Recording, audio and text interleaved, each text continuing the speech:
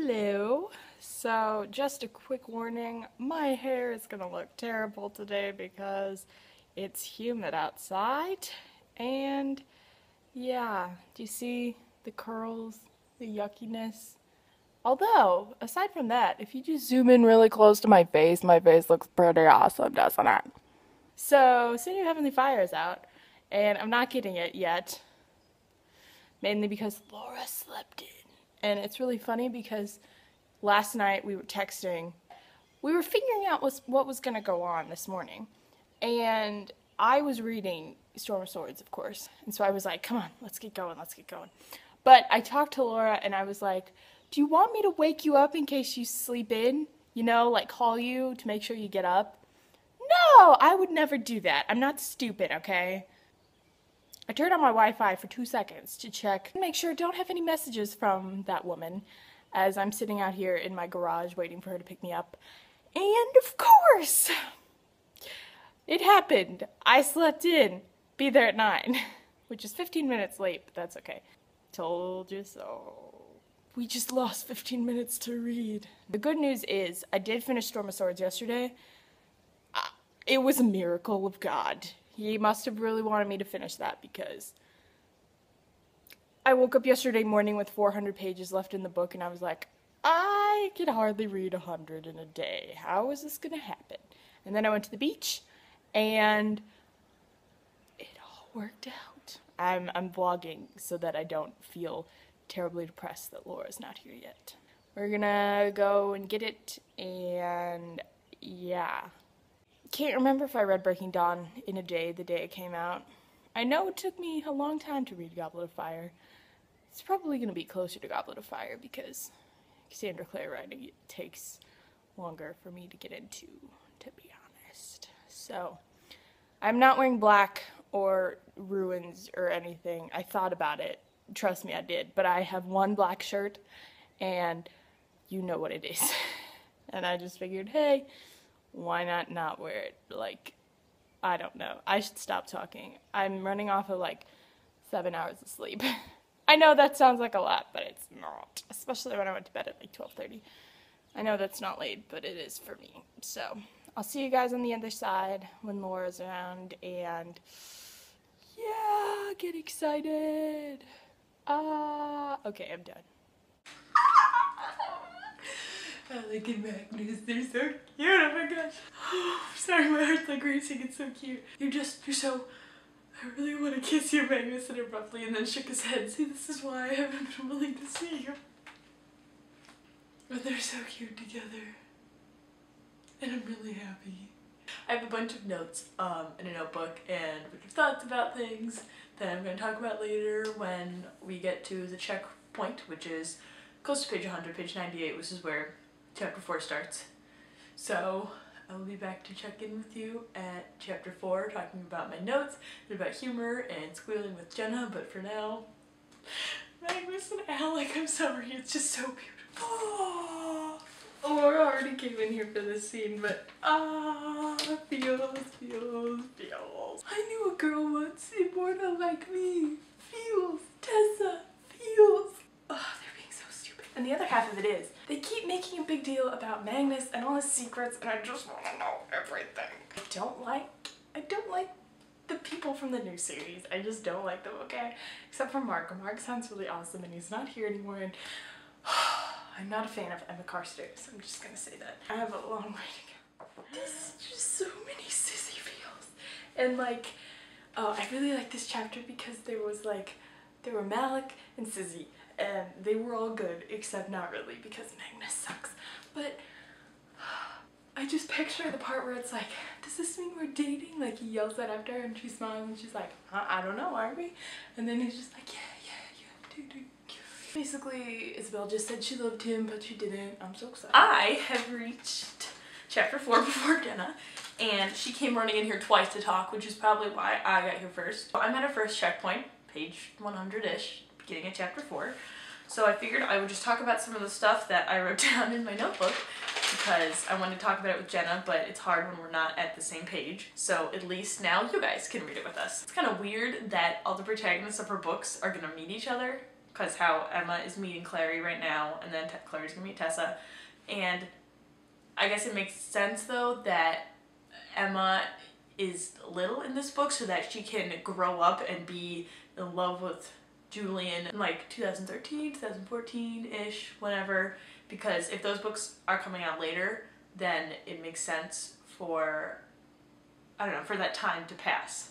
So I guess that makes sense, but it's just kind of annoying because, I don't know, I feel like some authors just don't really know how to write little kids, and Emma just seems really pretentious and annoying, but I don't know. I wrote these idiotic female protagonists, I'm sorry, but Tessa, Clary, and Emma. Well, I'll just stay here and watch and then get in trouble because I'm gonna watch the scene, but they're gonna notice me eventually and then I have to take part in it, like it always happens. Sebastian gets stabbed in the heart. He goes, ouch. I do think that Cassie Clare did a better job of making the beginning funny, because I feel like a lot of times some of her humor is just not funny and it's just trying to be funny. It's like me when I try to write and be funny, and it's like effort to be funny instead of just being funny, but I was laughing out loud at a lot of these lines in the first 3 chapters, so I really appreciate that, Cassie Clare. You made it funny, you made it good for me, having not read the books for a year, to figure out what was happening, to remember things like being a daylighter.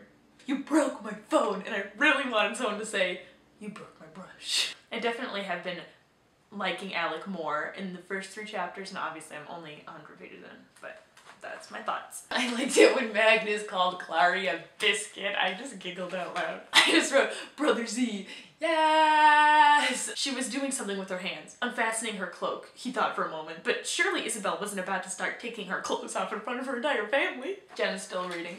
I don't know what it's worth because I'm 19 years old and I don't have any published books. I'm not famous. But as an English major, we've been told not to use the passive voice, and so many things in these novels are the passive voice, and it's killing me. I understand using the passive voice if you are interrupting something. Like, I'm Clary, I walk into a room and things are happening, or things had been happening. Jace was writing in this book. Alec was sharpening this knife. Okay, that makes sense, but when things are currently happening and we're saying was something-ing, it's that one step removed from the action.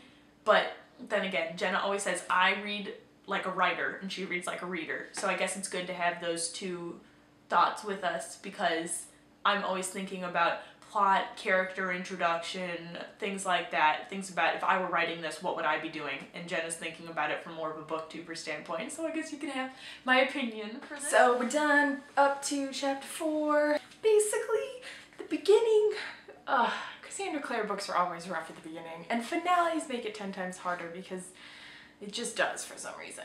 And the other half of it is I'm still kind of stuck in Game of Thrones mode, so that prologue though. I was so excited for the new series coming out next year, and I'm sure I will be by the end of this book, but I don't like them. Emma kind of annoys me and she's too boy crazy. The only one that I kind of like is Mark, and he's not even in the book at the moment. And yes, the beginning scenes with Emma where she had these moments, she just kept being boy crazy, and she was like, oh my gosh, look at his face, it's so wonderfully shaped and he looks so beautiful like a fairy, but I'm not supposed to like him, but I like him, he's so attractive. Emma, stop staring at him. I'm not staring, what are you talking about? You're 12. Like, when I was 12, the only thing I cared about were stuffed animals and maybe Hannah Montana. Really though, was that necessary? I mean, obviously she's setting up for the storyline between Julian and Emma, but still it annoyed me because she's like 12, okay? Just stop. I don't know with that guy. So much good humor. I laughed. Laura was laughing out loud while we were together at one of the best lines was sarcastic applause. If anybody could make sarcastic applause, the people in the TMI books could.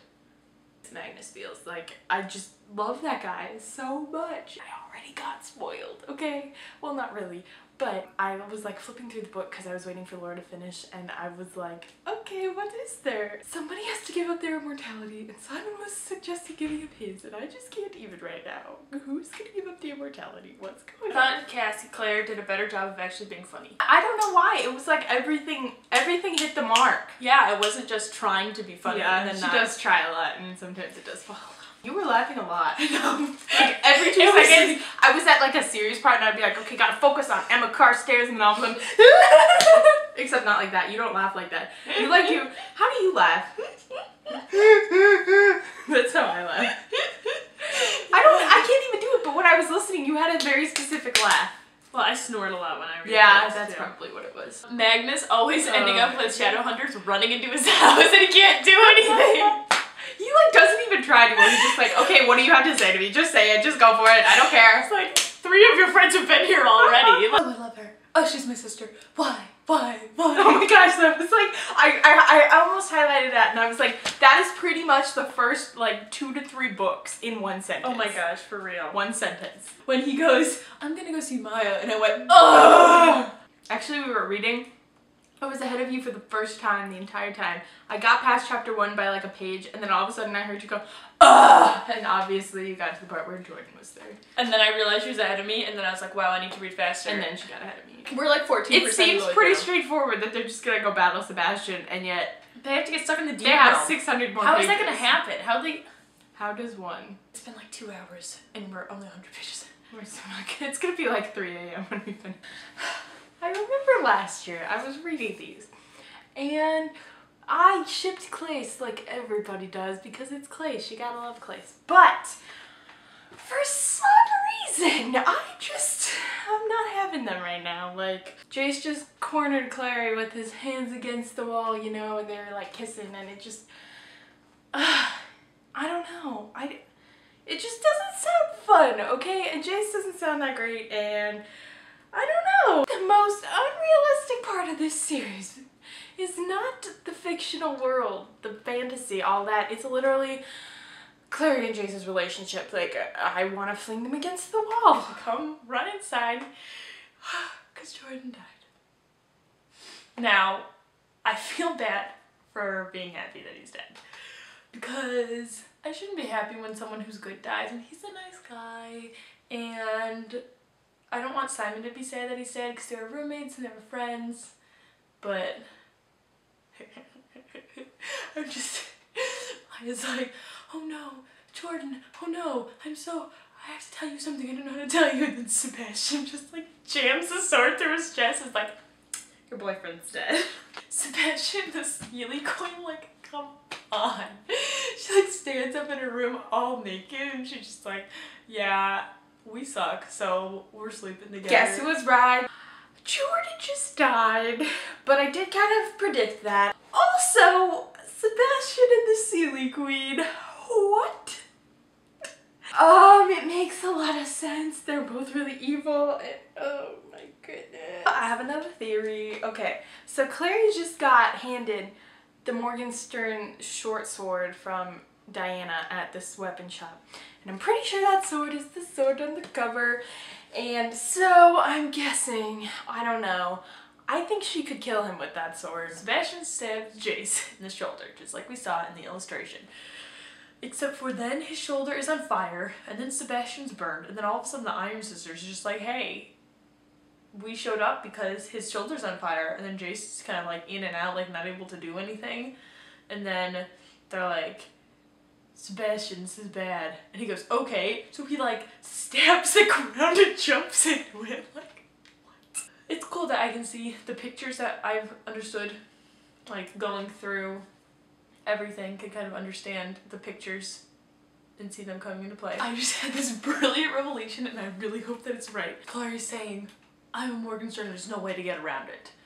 And she says, I'm not afraid, that's just something that you made up. And she says, no, actually, I meant something because when we did your ceremony, normally have an Iron Sister and a Silent Brother, but because we were in hiding, we couldn't do that. So we had Brother Zechariah and a female warlock. Like, what other female warlocks do we know? Okay, and her name was Tessa Gray. And I don't know if she put F for like Fairchild, and then Gray, you know, F, like F, Clary F. Gray, but like she probably named her after Tessa, and so Tessa probably knew her when she was born, and that's gonna make so much sense when they get to see each other. Like, I just started the part where Jace goes to see Brother Zechariah, and I just started it, so I'm really excited. So I think I'm just gonna sit here and read and make some remarks because I'm so excited. I just love Jem so much. I love him so much more than literally any other character. Magnus is probably my second. Okay, Jem is my favorite. Chase Herondale, said the boy. Once more, a Herondale is the bringer of my deliverance. I should have anticipated. Why is he not a brother anymore? The heavenly fire burned away the darkness and gems of light. Oh my gosh. So finally a Herondale saved him. His dark hair and pale skin looked like a photo negative of Jace.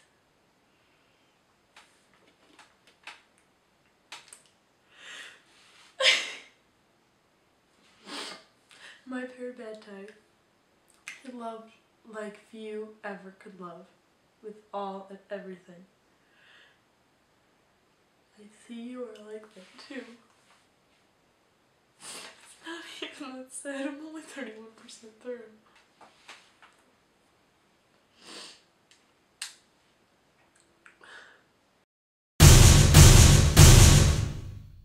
Why can't you go somewhere else to do these horrible things? My